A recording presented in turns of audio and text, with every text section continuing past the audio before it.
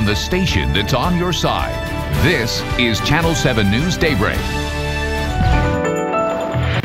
Welcome back to Daybreak. So we've talked with Baptist Health about the proper way to apply sunscreen, but what happens if you get sunburned? Baptist Health's Dr. David Gerson with Sherwood Family Medical Center is here with how to treat it. Good morning. Good morning. Okay, so we've been talking.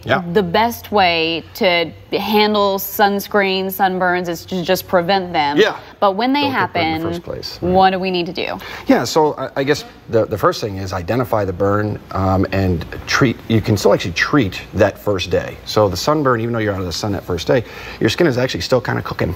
Okay. Not a good way to think about it, but not a fun way to think about it. But you want to try to cool down as quickly as possible. And so take that quick dip in the pool, but not in the sun. Don't stay exposed longer in the sun if you can help it. Cool shower, cool bath, ice packs, ice wraps, those kinds of things. So stop the burn is first things first. And then to treatment. So treating the burn, you want to go ahead and use moisturizers, emollients, anything that you can to keep that skin from peeling further. And so you talk about aloe, you talk about creams, and anti-inflammatory like ibuprofen. So you want to talk to your doctor and make sure you're dosing it correctly.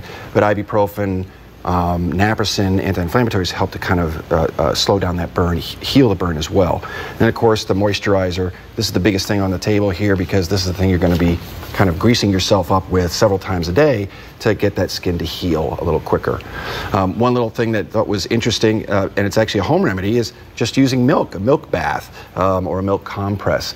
Make sure you use the leaded milk, the whole fat milk, not skim milk, because it's the fats and the proteins in the whole fat milk that help to heal and help to moisturize and get the skin back on track.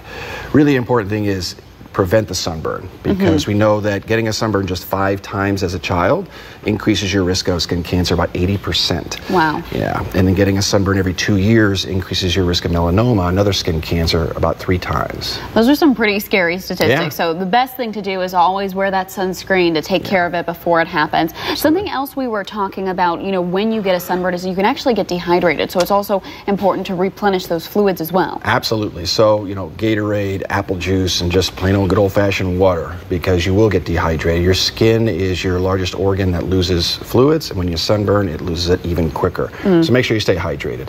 The important thing is if you get a sunburn, especially if it's a child, and they're feeling really sick, nauseated, worse if they're vomiting, go see your doctor immediately. Okay, so there is a time where it might be important to seek medical treatment. If you have real severe blistering, if you're having the nausea, feeling woozy, and especially the vomiting, that's seeing the doctor. Okay, well, if anybody wants to get more information on this or wants to check out these tips further, where can they go to do that? You go to the Baptist website, or you can go online also to CDC, or believe it or not, just WebMD will give you some good information as well. Okay, and we've also got the Baptist Health Helpline on the screen right now. Thank you so much for being here for that really helpful information.